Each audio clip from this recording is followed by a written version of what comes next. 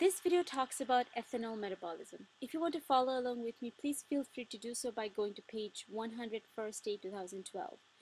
Okay, so ethanol is first broken down to acetaldehyde.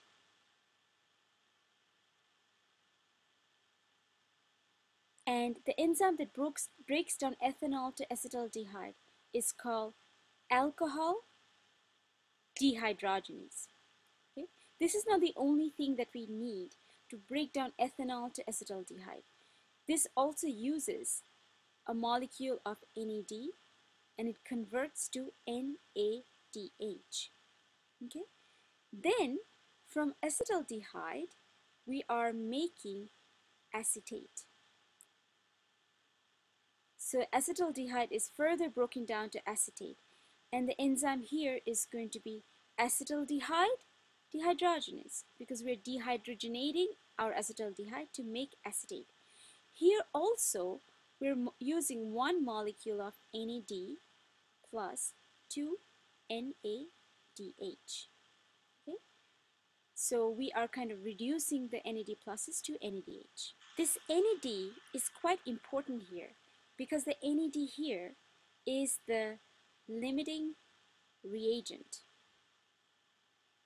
Okay? It's a limiting reagent. That means this is the first one which runs out, and if it runs out, we cannot really break down our ethanol. Okay? We need to have a constant supply of NAD to break our ethanol to acetate. And acetate can become ketone bodies, and finally they're excreted from our body. We'll talk more about the NAD a little bit later, but let's talk about a little bit about our different enzymes, the alcohol dehydrogenase and the acetyl dehydrogenase. The substance that gives us the bad feeling or the feeling of hangover from alcohol consumption is really acetaldehyde. Overproduction of acetaldehyde is going to give us all the symptoms of hangover. Now, there are drugs which can stop making acetaldehyde, and that drug that inhibits, so what will inhibit the synthesis of acetaldehyde? If we stop alcohol dehydrogenase, okay, then acetaldehyde is not going to be made, and the drug that inhibits alcohol dehydrogenase is going to be fomepizole.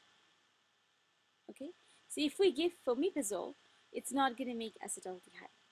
I'll tell you why this fomepizole is very, very important. If you have ethanol toxicity, you want to give them fomepizole from stop making acetaldehyde so fast that gives us those symptoms.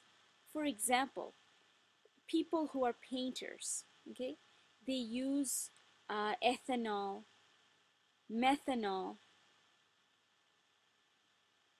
and ethylene glycol. Okay,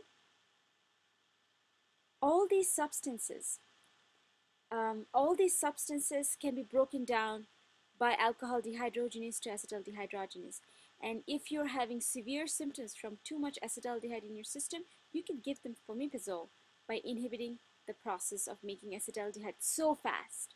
Okay, so that is that enzyme.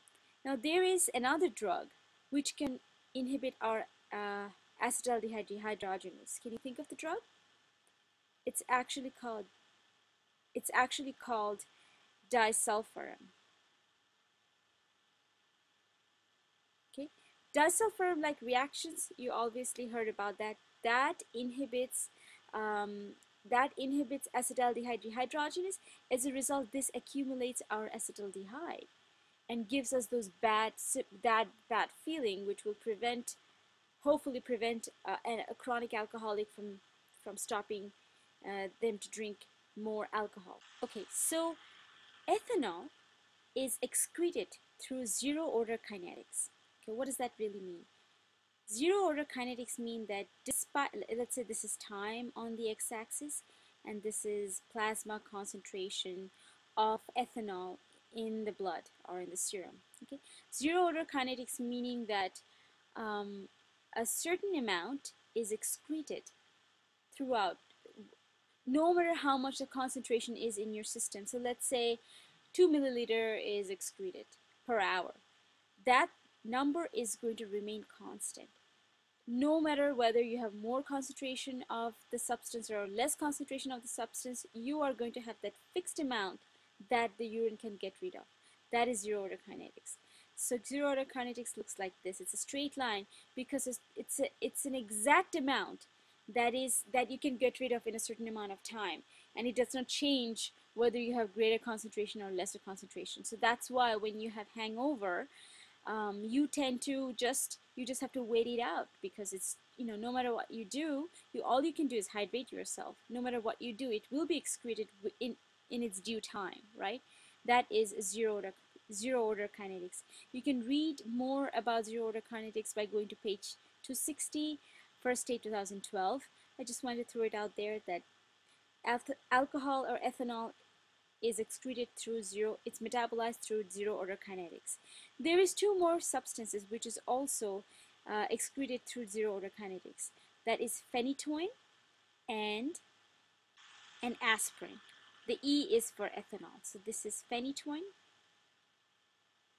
and aspirin. Now let's do a question on this particular topic.